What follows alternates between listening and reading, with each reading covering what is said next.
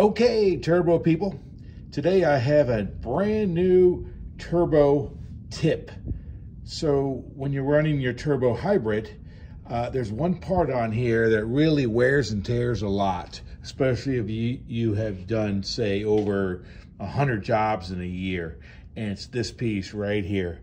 This is called a ceramic swivel. It says turbo force on the top, and these things go bad. It goes bad, like particularly right here in these grooves when it's spinning. And there's actually something that I'm going to come up on that you're going to want to know about, and it's called a repair kit. It's taken me later in my career to realize that if you just repair these inside of here, that you can take that repair kit and make it like new again without having to buy another $200 swivel. The repair kit's somewhere between $40 and $60, depending on where you get it at. And it's right inside of here. I'm going to spin this off.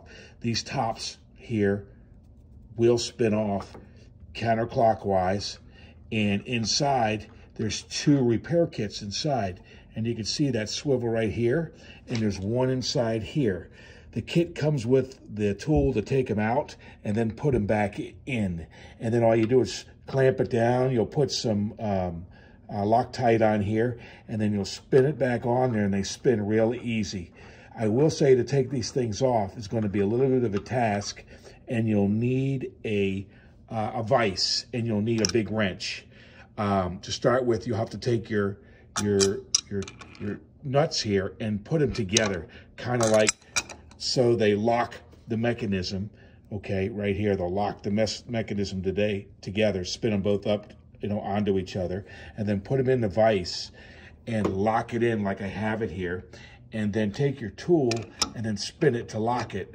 So this way, when you go to take off this piece, you'll adjust your adjustable wrench here, which is what I did, and you'll spin it off, and they will come off counterclockwise, just like any other thing, righty-tighty, lefty-loosey. Okay, I may have saved you about $800. So change this repair kit. They do sell it. I got mine at Steam Bright, and they charged me a ridiculous amount of money for the shipping, but the actual swivel repair kit was like $40.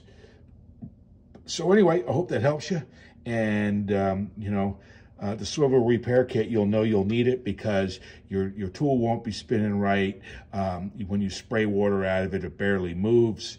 And it actually puts a lot of swirl marks on the ground when you're going to clean tile and grout, especially ceramic and porcelain tile.